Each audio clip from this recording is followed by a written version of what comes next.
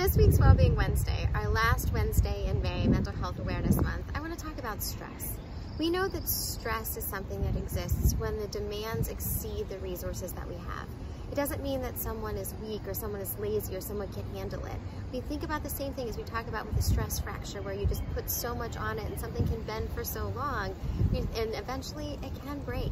So with stress, what also happens is that many of us are existing under stress for such a long period of time that we don't even realize that we're even there. It's like that simmering kettle and how easy it is to go from simmering to boiling versus if it really turned the burner off and got it back to that point where it was a cool temperature.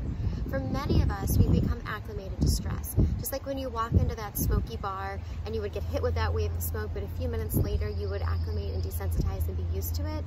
It's the same thing that happens with stress when we're in this society of go, go, go all the time. So one of the first key pieces is even just to take that quick moment and do a check-in with ourselves. How stressed am I? Where am I at? We know that when we're under stress, we tend to react versus respond.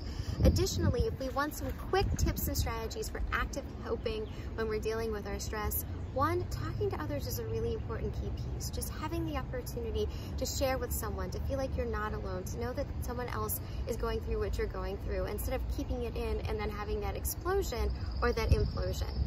Having positive distracting activities. Schedule something in your day to look forward to. Know that when it's going to be a really busy day, what can I know I'm going to look forward to at the end of the day? It's not just the, oh, well, maybe, and the wants versus the needs. It's so important to be able to have that opportunity to have something pleasant to do, to keep those activities.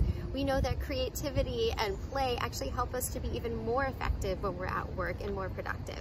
Making sure that we are taking that time to rest for healthy meals, not just grabbing those quick snacks, but something that we can have also that normal schedule, that regularity, that consistency, going to bed at the same time and waking up at the same time each day, eating at the same times. That actually helps our waistline as well as our ability to de-stress and to have some of that consistency through our lives right now when it feels like there are so many other things that are out of control. And that's why it's really important to pick things that we can practically focus on. What is something that even when it feels like there are a million things are going on that you are able to do and to accomplish and to celebrate the small wins along the way? If I tell you to build a house, it may feel overwhelming. But if we say, okay, I got the foundation laid today, at least that's one thing that I know that I did, that I can cross off that to-do list. And as you're making those lists and there are a million things that are being added, write them down and cross them off so that at that point in time you can say, I really did accomplish something throughout the day. Take a few minutes for relaxation, whether it's deep breathing, mindfulness, even doing a grounding exercise or progressive muscle relaxation.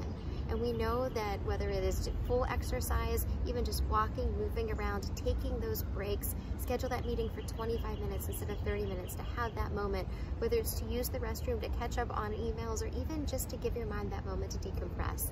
And then of course, journaling is such an important strategy that we can implement to be able to just dump everything that's in our mind, get that on that paper, and to be able to put that away for the day. Be well.